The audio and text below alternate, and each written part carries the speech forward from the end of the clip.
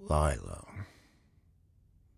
You want me to talk about Lyla? Well, she aspired to have a family, a baby, to belong somewhere, anywhere but here.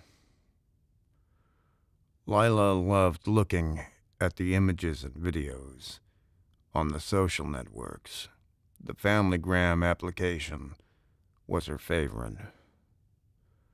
Lyla was a polished speaker, but she struggled with the letters and words that accompanied the images on FamilyGram.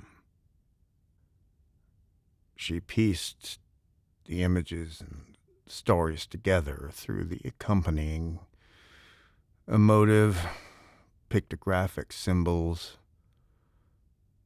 It would happen for her. She just knew it.